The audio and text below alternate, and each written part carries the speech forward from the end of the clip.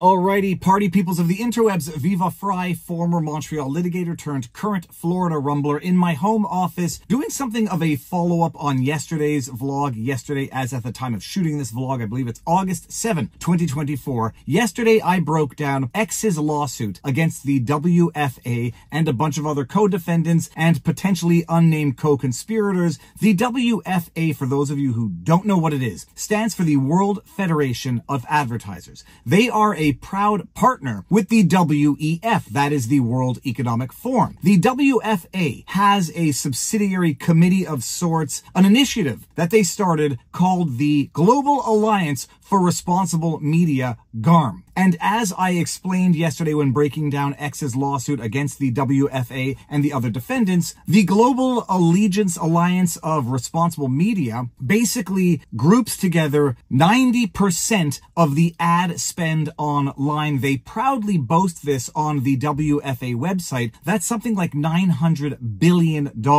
that the G.A.R.M. represents by way of its monopoly over advertising spends. What the WFA does is, through G.A.R.M. and its initiative, tries to impose certain safety protocols on the platforms on which advertisers advertise. And if those platforms don't enable certain safety protocol, well, then the G.A.R.M., exploiting, abusing of its monopoly, will say, we're not going to advertise on those platforms unless you adhere to certain safety protocols. If it were only an issue of safety protocols, there wouldn't be much of an issue here. As I explained when I broke down X's lawsuit against the WFA and the other defendants, Unilever in particular, as is alleged in the lawsuit, it actually has not everything to do with when someone think of the children safety protocol on these platforms, because Twitter and Rumble, and we're going to get to it in particular, have very good safety protocols on their platforms to ensure that advertising is not running against offensive, violent, whatever content. As I explained in the lawsuit, it's one of the most shocking allegations in X's lawsuit against the WFA. You had Unilever saying, we want to make sure that Twitter is taking care of overtly partisan content, specifically the Hunter Biden laptop expose. This was Unilever trying to use its monopoly power through the G.A.R.M.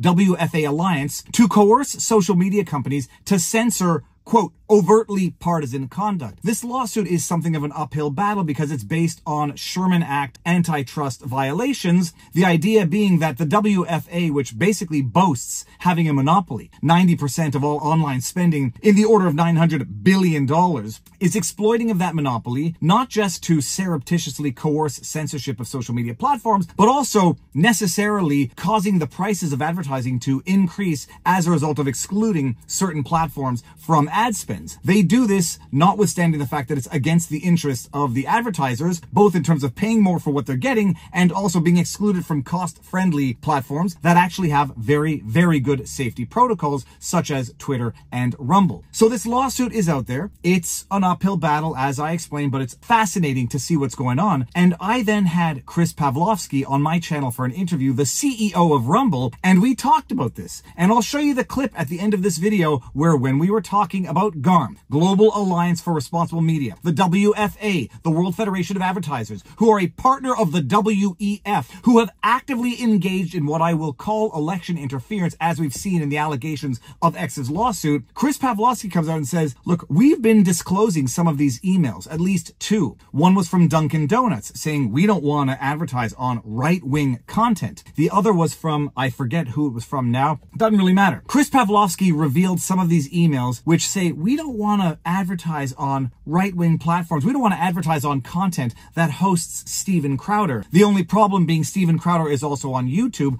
But Pavlovsky comes out and discloses a couple of these emails. Rumble is also suing the WFA on a very similar basis as X, and its lawsuit is equally as compelling. And they go through how WFA exploits its monopoly to coerce, pressure, censorship that has nothing to do with safety protocols, and how they abuse of their monopoly power to basically boycott, illegally boycott, because they're abusing of monopoly powers under the Sherman Act, illegally boycott platforms such as Rumble and Twitter, not because of any actual safety issues, but because of politics. In the interview, Chris Pavlovsky says, we've sued them, and the rats are jumping ship. He actually didn't use that analogy. I did, because it's what's happening right now. But Chris said, I don't think G.A.R.M. is going to be around by the end of the year. It's just his educated guess. I'll show you the clip at the end of this video. He predicted that G.A.R.M would not be around by the end of the year because they've got something to hide, and it's quite clear because he is only scratching the tip of the iceberg with the emails that he's disclosed. He suspected that under the hood of G.A.R.M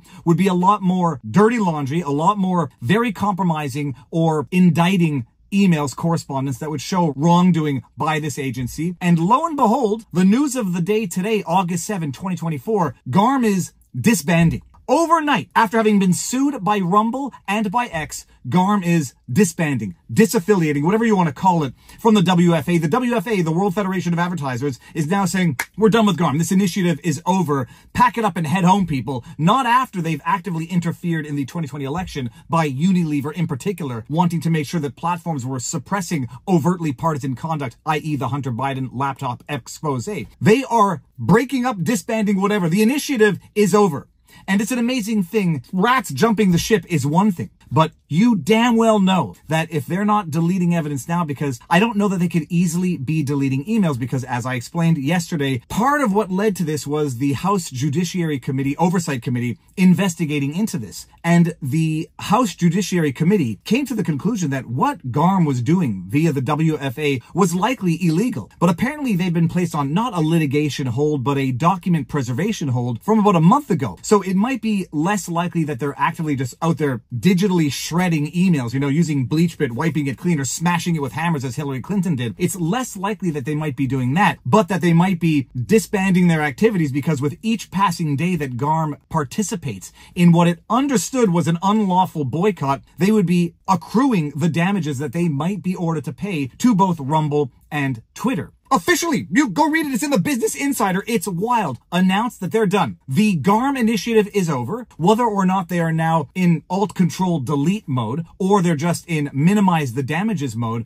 who knows? But Chris Pavlovski predicted this. Rumble and Twitter are going after them, and it would seem that Chris was right on the money. They are disbanding now. One thing that's worth highlighting in this is that yesterday, for a brief moment in time, and I don't know how these things work, the trending hashtags on Twitter, and I'm not going to make any accusations, but I do have some serious questions. Yesterday, after Chris Pavlovski disclosed in particular the Dunkin' Donuts email, where they didn't want to advertise on right-wing content, the hashtag was trending, at least according to CatTurd. CatTurd on Twitter, if you don't know who he is. CatTurd2. Sorry, at CatTurd2. Apparently, boycott Dunkin' Donuts was #1 trending on Twitter for a brief moment in time and then absolutely disappeared. And some people are suspecting, accusing Musk, Yaccarino, Twitter of manually or artificially killing that trending hashtag, potentially for the purposes of salvaging bridges with Dunkin' Donuts for future advertising. I wouldn't go there right away. I don't know how these trending hashtags actually work, but I did see it in real time to some extent, that it was there. And then even when you put in hashtag boycott Dunkin' Donuts, nothing would come up, which seemed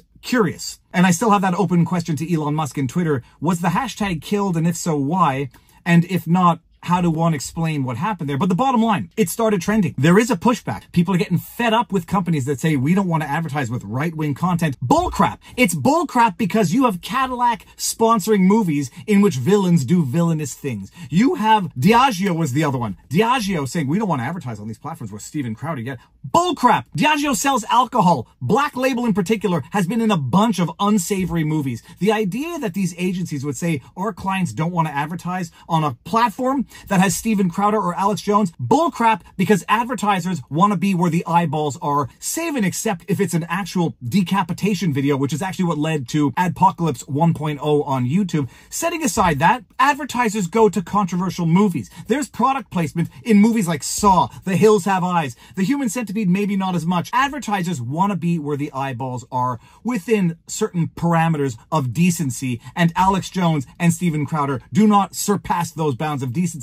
but they sure as hell can sell products. And so you had this Dunkin' Donuts boycott hashtag trending because people are fed up and they're going to vote with their dollars. And advertisers are then going to realize that not only is it against our interests not to advertise here, but the people who boycott us afterwards will make us pay twice. One, for not selling them the products, and two, for boycotting them in the first place for political ideologies. So that's where things are at right now. Rumble and Twitter are making a difference in the world, and I'm partial to Rumble, but they are walking the walk and talking the talk, and friend, Chris Pavlovsky, he disclosed 2 emails and overnight, G.A.R.M initiative done. He disclosed 2 emails and overnight, boycott Dunkin' Donuts was trending, if only for a brief moment in time. But G.A.R.M is done, and they're not necessarily going to get away with it, but we'll see what happens after this if they destroy evidence. We'll see where the House Judiciary Committee goes now. This immediate disbanding after the lawsuit is an outright admission of guilt. It's an admission of wrong. If what they were doing was not wrong, was good, and was totally clean and kosher, why would they disband it overnight after 2 lawsuits, which would presumably get to some form of discovery and still might, because the lawsuits don't end because this initiative is over. The entities are still there. Discoveries can still be had. Why would they end this overnight if what they were doing was clean and in the best interest of the internet? There's no good answer to that question, which means the answer is probably that they were never up to good in the first place. They were a WEF globalist entity involved in election interference, undisclosed campaign donations, and outright no goodness, and they would have gotten away with it if it weren't for Twitter and Rumble. Chris Pavlovsky, keep up the Lord's work, people, and if you like what I do, you know what to do. Like, share, subscribe, drop a comment in the comment section below because it feeds the algorithm. Make sure that you have notifications turned on, and then when I put out a video, you share it with someone who you think might like it, and especially with someone who you think would not like it. Most importantly, exercise, eat healthy, get sunlight, talk to people in real life, and now you know your vlog. Peace out, peeps. Booyah! Now I could keep you all day, and I know that you're mildly busy, Chris. So up next, so you got this stuff going on. What else can you disclose, either for the first time, or what do you want to let the public know of what Rumble is up to? Well, I just disclosed a bunch of emails today, so who's that? There are more to come. No, I'm gonna keep it to these 2. Maybe one more, but like I kind of described that one already on this show. I'm gonna keep it to these, and I will say I'll make the prediction that there's definitely some dirty laundry, as Elon Musk put it today on X, and I think that because there is, I think that just a little prediction of mine and completely my opinion and nothing else, but I don't see G.A.R.M making its way to the end of the year. I think they know they're doing something illegal, and I think behind the scenes they're pretty freaked out about what's going on, and I'd be surprised if they're still there by the end of the year.